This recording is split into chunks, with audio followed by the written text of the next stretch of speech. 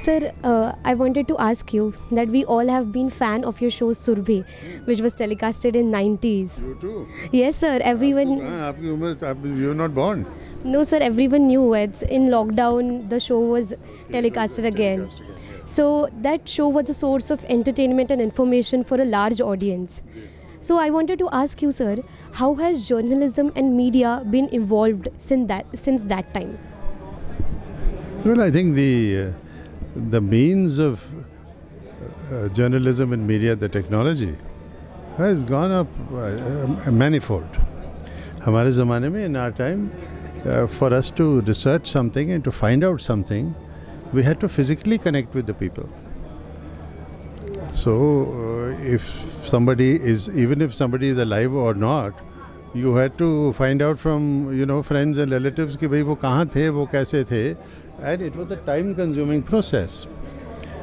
Now it is up on the net itself. The Google is there. So many kind of contacts are there. So your research, which in our case जब सुरभि हुआ था, तो एक हमारे लिए बहुत फ़ायदा था कि क्योंकि हम संपर्क करते थे लोगों के साथ, तो they used to send us information. हमारे इलाके में आइए, come and meet this thing. This is an artist living out here. So see this unique carving that we are sending you. So we used to get information which, like if you look up on Google and you get information, we were getting a little bit of it, maybe 2% of it, through spontaneously from people. But that was because of our kind of show, and at the same time we had to then connect with those people also. Where did they come from? Then you have to go through snail mail, address, so we used to have stringers, and you used to have lots of people in different parts of the country. At any given point of time in Surabhi, there were about 100 people somewhere in the country filming something or the other. Now, things have changed that there is one person who is able to do 100 things.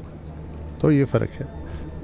And also, sir, through this Interfaith Summit, what is a social message you want to impart in the younger audience and generation?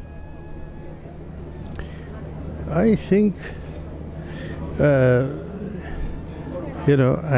when somebody said, how many students are there, stand up the students, I felt like standing up too. क्योंकि वही तो बात थी. जब हमने सुरभि किया, और हो सकता है it has been a successful program, people have heard about it, not because we knew everything, but because we had an open mind. So my message is that you need to have an open mind. You must. There's a very interesting slogan which I would invite everyone to try and follow. क्या है? Write it and put it up in different languages on your wall, which is, don't assume. अंदाज़ा मत कीजिए कि हाँ ऐसे ही होना चाहिए. Don't presume. पहले ऐसे हुआ था तो आज भी ऐसे होगा. Ask. पूछो. यानी कि सुनो. पूछो, सुनो, अप्लाई कॉमन सेंस, फिर एक्ट करो. तो मुझे ऐसे लगता है कि students should not assume, they should not presume, they should always be open minded and ask, and then independently take a decision based on common sense. Then you have the components of what you would call learning how to learn. सीखने का क्या तरीका है सीखने का. अगर आप वो तरीका सीख लोगे तो आपकी पूरी ज़िंदगी आपके लिए जो है आप सीखते रहोगे, समझते रहोगे और कामयाब भी रहोगे, मुझे ऐसे लगता है.